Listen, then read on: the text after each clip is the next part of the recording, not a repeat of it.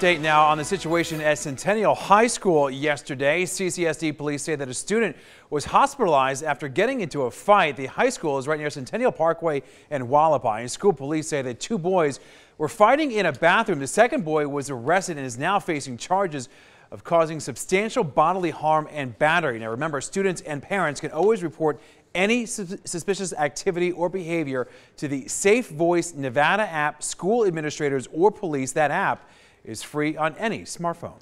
Well, for the first time in Nevada, Las Vegas businesses have the green light to open marijuana consumption lounges. But you'll have to go to the right place to find a lounge. And 13 Action News reporter Sean Delancey is live near Sahara and Las Vegas Boulevard, where one business right now is looking to expand. Sean. Trisha, Todd, the owners of Sahara Wellness, say that they are lucky enough to be far away from casinos, schools, and churches, all the things that are limited, to be able to open up a lounge right next door to their current dispensary, but not everyone is going to be so lucky.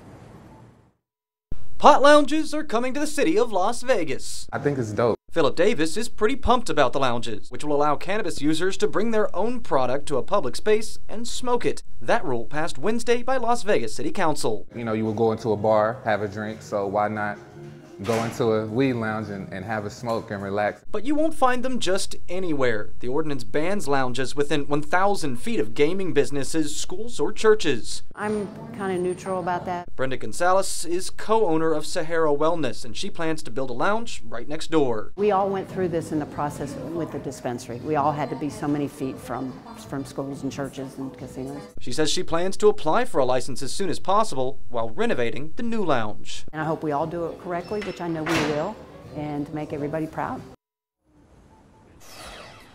Gonzalez doesn't know exactly when she will open, but when she does, she's going to be trying to avoid one major problem, trying to keep people from driving away while high. I'll tell you about that coming up at 6 o'clock, but for now, Sean Delancey, 13 Action News. Sean, thank you. And to apply for a license to open a lounge, you will have to pay a $5,000 fee. For the first year, you will also have to have a license to operate a dispensary before you can open a lounge.